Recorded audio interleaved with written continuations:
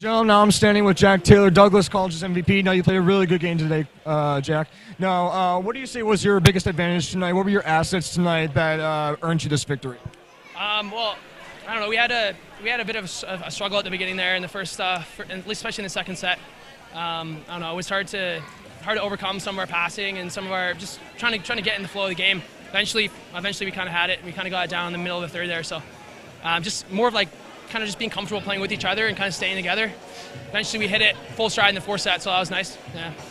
Now you play against CBC in the semifinals tomorrow. That should be an awesome game. Yeah, Pac West. Now, what can you take from this game going into the next game, and how can you prepare for that? Well, we've played CBC like 5 times already this year, so we kind of know what to expect from them. But especially from this game, you know, our coach was just telling us at the end there that the first game is always the hardest, just kind of getting in the groove of nationals.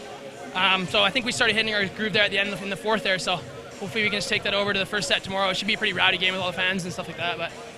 But yeah, pretty much, I don't know, just try and stay steady, stay together as a team. I think we struggled with that in the second set there.